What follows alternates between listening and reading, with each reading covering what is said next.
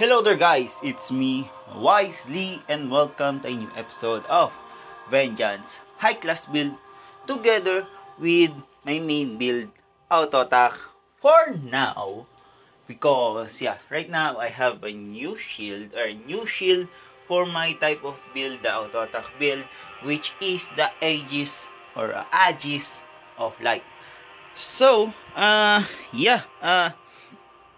So to those who didn't know, the Aegis of Light have a last patch that has a passive of heal by level 20 when you receive a damage from enemies. But right now on this patch we have been nerfed from Aegis Light that has a level 20 of heal to heal of 1,500 only. So yeah, that's a big nerf from level 20 heal.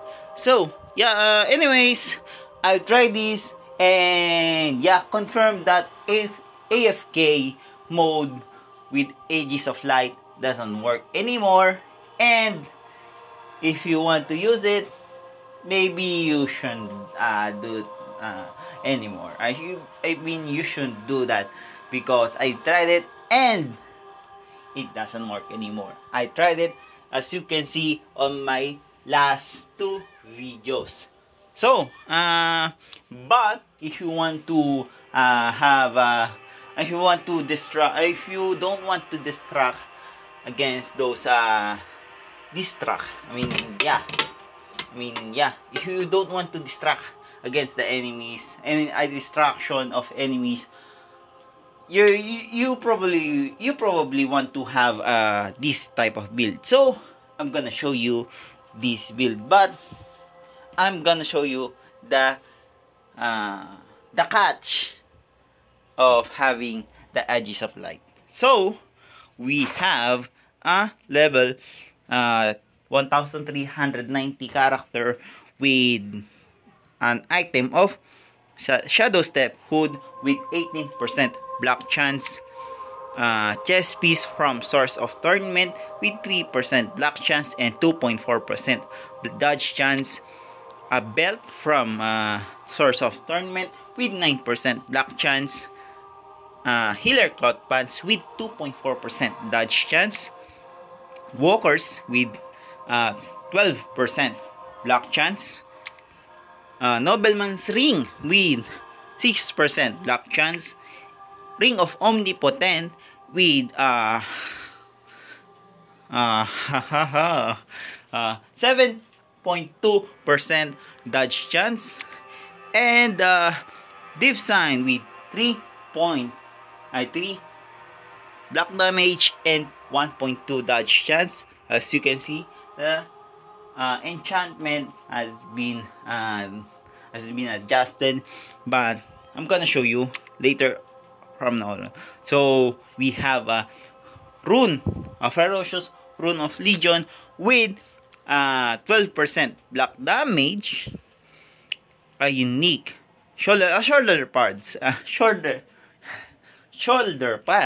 from Source of Tournament with 3.6 dodge chance, Latent Venom Wrist with 2.4% dodge chance, Healing Touch with 1.2% dodge chance and 3% block chance, Aegis of Light with, as you can see, 6% block chance, and Solarus Rat with 1.2 dodge chance, 12% attack speed, and 3% block chance. And yeah, that's it. We also have on a skill tree, I have main attack with I don't have a weakness because lightning doesn't apply on weakness. A weakness doesn't amplify the lightning damage, or doesn't have lightning resistance reduction against enemies. So we have passive vitality with 6 passive vitality on this Crusader skill tree. We have 2, 3, 3, 3, 1, 3. So on this one we have a meditation from Healer Cloth Pants and Healing Touch with a total of 30 points. Of course, we have passive critical damage, 2 points. Passive lightning damage, 1 point. And lightning damage passive, 15 points. We have 2 passive block chance that has 5 points each. A block damage, 2 points each. Yeah, 2 points each. And a reliable shield, a unique passive. Of course, we have a fanaticism, another unique passive, and strength of mind, a unique passive. Of course, we have a far skill damage and a far damage, a passive as well. And first buff, Spirit of Beast, 25 points, and Zeal, 25 points. Of course, we have on our Rogue skill tree, we have a critical chance of 1 point only, movement speed 1 point only. Forgot about this. I forgot about this critical damage passive, 5 points, and 1 point on this one also. Of course, 3 dodge chance passive. We have, dexterity rather, we have 3 points, 1 point, and 1 point. Of course, we have poison damage passive, 15 points, and a third buff, trick, and a last buff, Agreement of Shadows, 25 points. So we're now move on to as you can see, we have a stats points 100. As you can see, don't mind those. Remember that you should complete those main stats up to 125 points and others up to 25 points. Of course, we have a Destiny of Death. I'm gonna buff first. So, come on. We have a Death passive that has 2,378 points.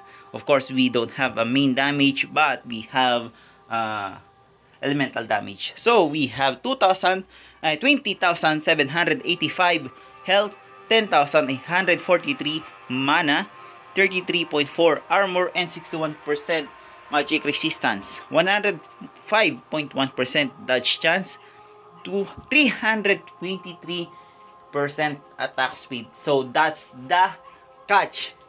You're going to have an Aegis of Light, but you're going to reduce your attack speed. So critical chance 100.7%, critical damage 379%, block chance 120%, block damage 80%, movement speed 206.2, fire damage 600 to 750, ice damage 870 to 993, lightning damage 48 to 6,022, and poison damage 2010 to 2,328. And so that's it for today's video. Thank you guys so much for watching. I upload videos every Monday, Wednesday, Friday, and Sunday, so make sure to subscribe. Ideas and suggestions, let me know in the comments, and we'll see you guys on the next video, and have a good day.